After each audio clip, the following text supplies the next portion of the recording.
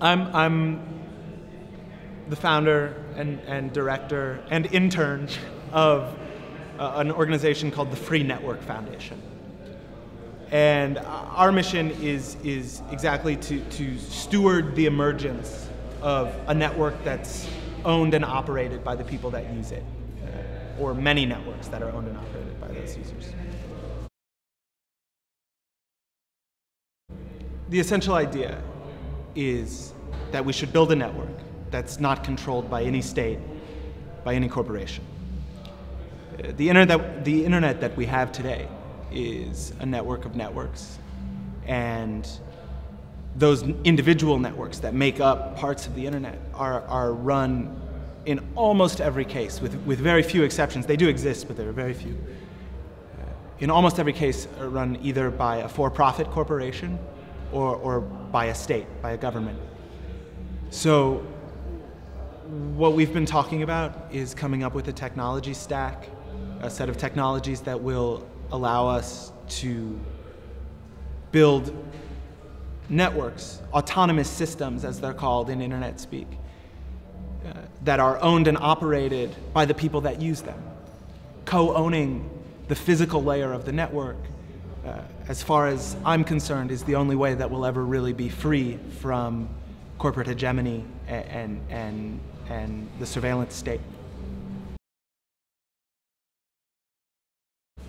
So, radios. It's the same technology that Marconi invented. We've learned how to send data over radios, and what we want everybody to do is start operating a radio, talking to their neighbors, and sharing information from neighbor to neighbor. The way the model works currently is that if you're sitting even in the same room as somebody else and you want to send them a Facebook message, say, those packets pass up a hierarchical network run by your internet service provider, across some other networks, reach Facebook's internet service provider. Then Facebook does some computation on those bits and sends them all the way back down that same exact path, except 3 feet over. So the idea in its conception is actually quite simple, which is, well, just send the packets directly to one another.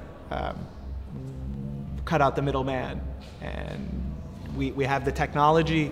It needs some integration. It needs a better interface, but the people here, geeks, hackers, we can do this. So it's just a matter of making it accessible. It's a matter of making it so that anybody can do it. And that's the idea behind the Freedom Node or the Freedom Box, is that it would be something that somebody would take out of a box, plug into their wall, and it would start doing all of this.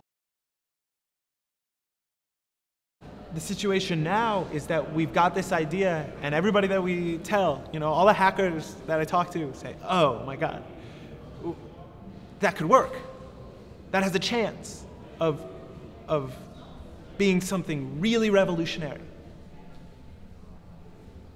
But it's going to take a lot of work to get there. It's a lot of work. I mean, Richard Stallman started the GNU project, and it was years and years, 10 years before there was an operating system, before the Linux kernel was rolled out.